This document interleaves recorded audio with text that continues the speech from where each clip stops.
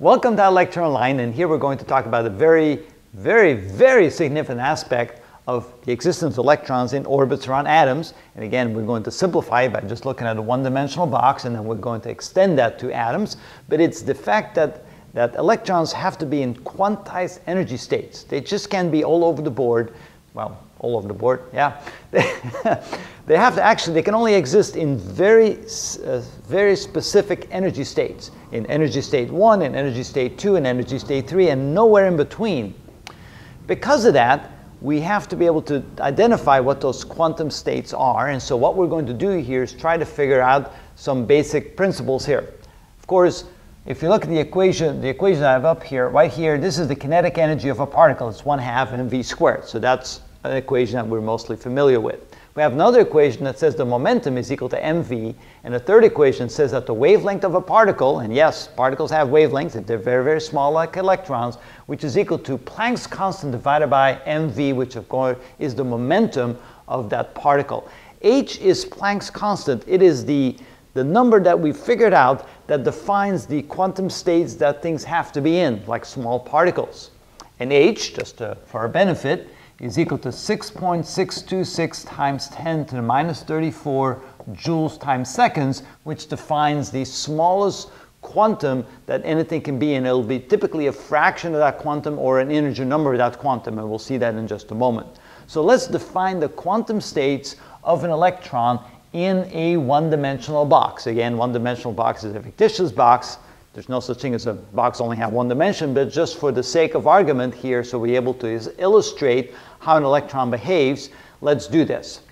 So the next thing we're going to do now is try to somehow come up with the energy states of the various levels in a box like that.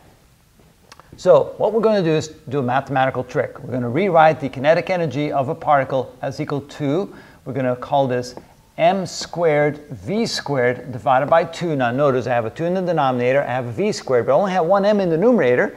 Since I put two m's there, I need an m in the denominator. Now I did that for a reason, because notice that the definition of momentum is mass times velocity, so this is basically momentum squared divided by twice the mass of the particle. So the energy of a particle is equal to the momentum squared divided by twice the mass. Now go to my second equation right here, where I can see that h divided by the momentum is equal to the wavelength of the particle. So I can relate the momentum to the wavelength of a particle. And so the next thing I'm going to do is say, okay, let's take this equation and let's write this as p is equal to h divided by lambda. I simply put the p up there and put the lambda down here. Now if I square that, I get p squared is equal to h squared divided by lambda squared. And if I plug that in here, I get the energy of a particle is equal to, that becomes h squared divided by 2m times lambda squared. We're almost there. Next, I realized that since a particle behaves like a wave, and a particle is back and forth inside a one-dimensional box like this, it can only have certain types of wave patterns for it to exist. That's why electrons are, the energy levels of electrons are quantized. They can only exist in certain wave patterns. So therefore I realized that the wavelength, in the case of the first energy state, this is the n equals 1 energy state, this is the n equals 2 energy state, the n equals 3 energy state, n just simply defines the different energy states, and as the number gets bigger, it's a higher and higher energy state. In the first energy state, the wavelength is twice the length of the box. Notice this is just a half wavelength, so the wavelength would be twice the length of the box. In the next stage, the wavelength is equal to the length of the box, so I take 2L divided by 2, that becomes length, and so there you can see the wavelength is just equal to the length of the box. Over here, it's 2/3 the length of the box, and so forth. Notice that the equation looks the same everywhere except for the denominator. It goes up 1, 2, 3, just like the energy levels. So I can write a general equation for the wavelength as 2L divided by the energy level n. I want to go over here. I want to write lambda squared is equal to 2L over n quantity squared. So this becomes equal to h squared divided by 2m, and instead of lambda, I'm going to write 2L divided by n, and I have to square that.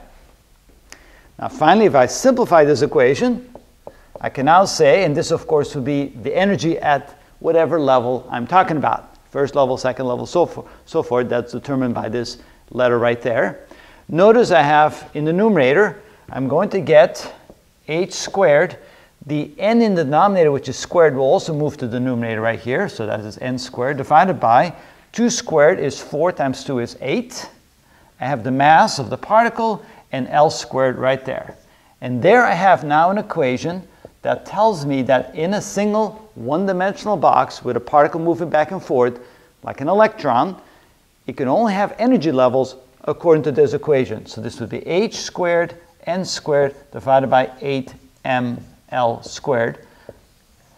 Notice that h is Planck's constant right there. N is just the energy level, 1, 2, 3, 4, so forth. 8, just a constant. M is the mass of the particle, like the mass of the electron, and L is simply the length of the box.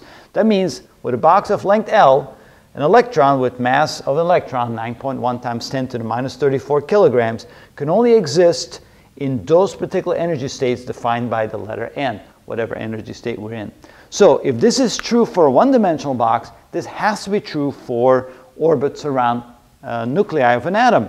So this is the way in which we're going to try to define how electrons exist in nucleus of, around the nucleus of atoms.